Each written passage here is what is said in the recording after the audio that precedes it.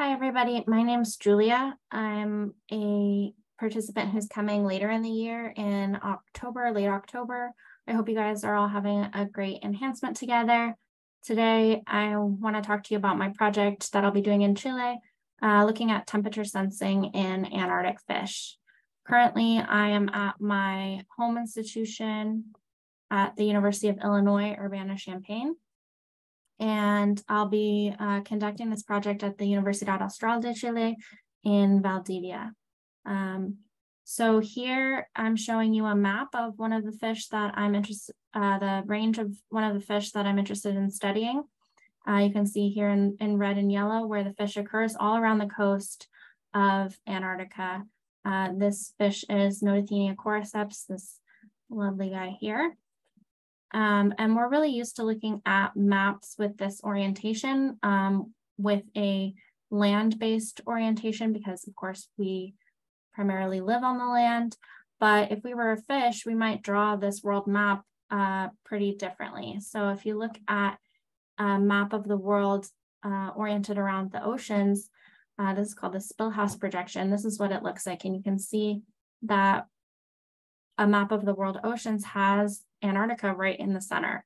And the Southern Ocean, which is the ocean that surrounds Antarctica, connects all the other oceans in the world and is the center of the world ocean.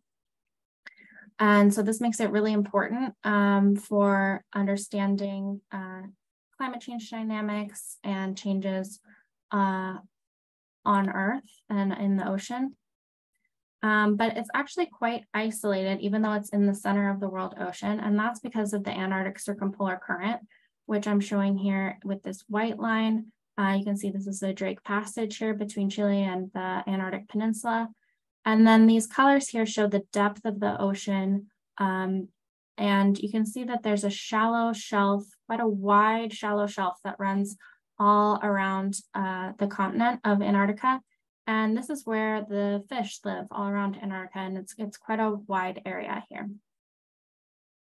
But it's also very icy and cold, as you can imagine. So this is a map showing the extent of sea ice in September of 2009. The red is the sea ice here.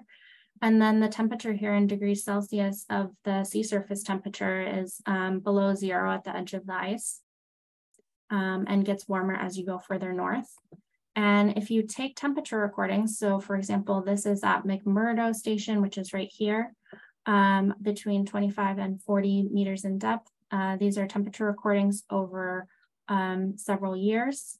You can see that the temperature rises to a maximum of only about ½ degree Celsius in the summer and drops down to negative 1.8 degrees Celsius, which is the freezing point of seawater during the winter, where it's quite stable at that temperature. And then it doesn't really ever get above the freezing point of water, above 0. And so it is quite cold and quite stable in this environment. And the fish fauna that have evolved to live there have a lot of interesting adaptations in order to survive in these kind of temperatures. Primarily, they have about twice the amount of salt in their blood and tissues compared to other fish. That depresses the freezing point to around -1 degree. And because it actually gets colder than that, like I said, it's generally in the winter negative 1.86 degrees Celsius. They also express these antifreeze glycoproteins, or AFGPs. And these are proteins that bind to the ice crystals as they form and prevent them from growing any larger. So if they kept growing, they would freeze the fish into a little fish sickle. Instead, these proteins bind to the ice crystals and prevent that from happening. So they do have these like floating ice crystals that are in their tissues and in their blood, in their GI tract especially. They ingest a lot of ice, but these proteins bind to the ice and prevent them from doing any damage. And then in the summer, when the temperature goes above this -1 degree freezing point of their body fluids, the ice melts and they decrease their ice load. So this evolution of the antifreeze glycoproteins of the AFGPs allowed this group of fish to be really successful in the cold Southern Ocean. So This is a tree, a taxonomy of the nototheniid fishes, and you can see it's scaled here in millions of years. So the common ancestor of all of these fish lived about 90 million years ago. And this group here are the Antarctic, the families that live in the Antarctic. And so after the evolution of these antifreeze glycoproteins, they diversified into quite a few species. This is a very high rate of speciation over this amount of time because of the evolution of these proteins. And these non-Antarctic sort of more ancestral or basal species had never evolved to live at these cold temperatures. And this evolution of the antifreeze proteins and also the diversification of these groups occurred at the same time as the Southern Ocean cooled. So this is an isotope of oxygen that indicates what the temperature was like in the ocean over time. And you can see that the ocean has been cooling as these fish have diversified and speciated.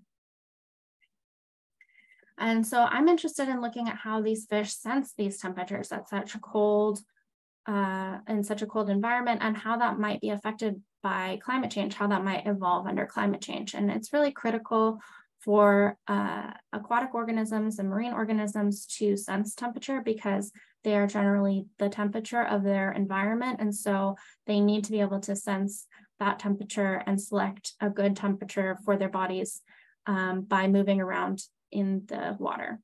And this is a map showing some groups of marine organisms that have shifted their range due to the changing climate and due to temperature changes. And so you can see that's not always directly north, but they track their local temperature changes quite well.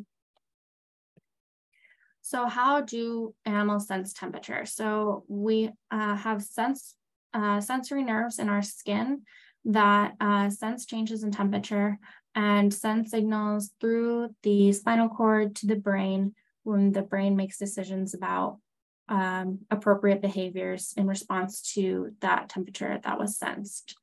And fish also have this same system, and they also have temperature sensitive neurons that are in their brain itself. So this is a map of neurons in the zebrafish brain. This is a top view and this is a side view here. And you can see that there are some sections of the brain that have quite a few heat responsive neurons and some sections that have fewer heat responsive neurons. These dots here show the trigeminal ganglion, which are these peripheral sensory nerves that innervate the face. And so these are the sort of peripheral temperature sensors, and then there's the central temperature sensors in fish, because of course their whole body, as I said, their whole body is the temperature of the environment. So they're sort of sensing it with both at the periphery and at their nervous system center. So for my project, I'm going to be collecting both these tissues in the brain of fish. So the central areas of temperature sensation and also the peripheral nerves, and then reference tissues as well. And I'll be doing this by joining the Chilean Antarctic expedition with the Instituto Antártico Chileno, or INAC. And we're going to go to the O'Higgins base, which is here on the peninsula. And it looks like this. And we're going to be fishing here off the dock and collecting fish and dissecting them for these temperature sensitive tissues. I'll be going there with Dr. Leila Cardenas.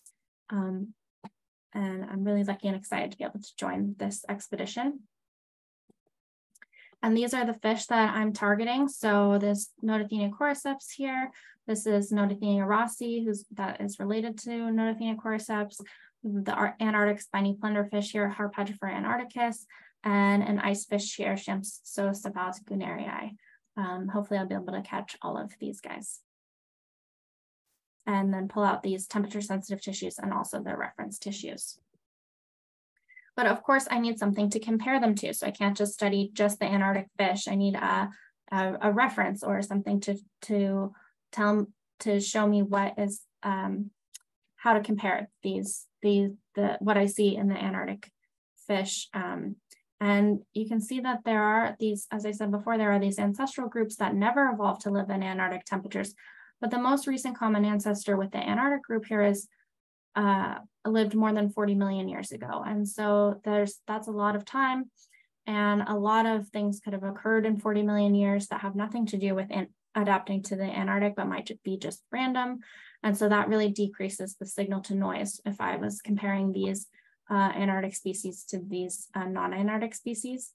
So instead, I'm going to be taking advantage of an interesting thing that has occurred since these fish evolved to live in the Southern Ocean, which is that the Antarctic polar front has moved north and south over millions of years. So you can see that this is just an example, but sometimes the polar front, which is the PF here, is further north, and then sometimes it's further south, and it moves over millions of years. And that allows some groups of fish to move from the Antarctic back to the temperate waters. And so that's occurred several times in the Antarctic group. And so there's these closely related species to the ones I showed you before, which can all be found around mainland Chile.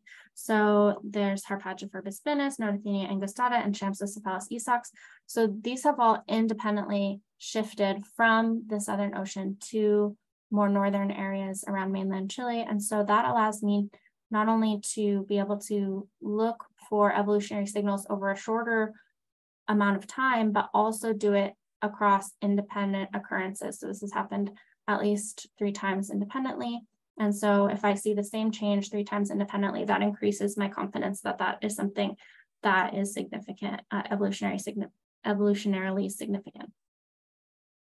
So then what? So I'm going to bring the tissues back to Illinois and sequence them, do genetic sequencing to see what they are expressing. And specifically, I'm looking at these TRP channels. These are transient receptor potential, or TRP channels, which are proteins that are in the sensory nerve and respond to heat. So when you apply heat to these proteins, they open, they allow ions to flow into the cell that depolarizes the sensory neuron and sends the signal to the brain. And there's lots of these different TRP channels across many different organisms, across animals, all use these channels for sensing temperature. So a lot of them have been studied in mice, but also they're in amphibians and insects, and they all have different temperature sensing ranges. And so I'm going to be looking at the evolution of these channels in these different tissues across the different fish species. And finally, I'm also going to be looking at characterizing these channels in the Brauchi lab with Dr. Sebastian Brauchi, who is also at the Universidad Austral de Chile. And he is an expert in these TRP channels, and his lab does a lot of electrophysiology. This is just an example here of you have a cell that might be expressing something you're interested in, and you can measure different things about that cell and about the channels using electrophysiology. So I'm going to be also going to his lab and learning some new techniques that will allow me to hopefully eventually functionally characterize the channels that I am studying through catching these fish in Chile and Antarctica. Okay, so thank you so much for your attention. I hope to meet some of you while I'm there. Here's my email.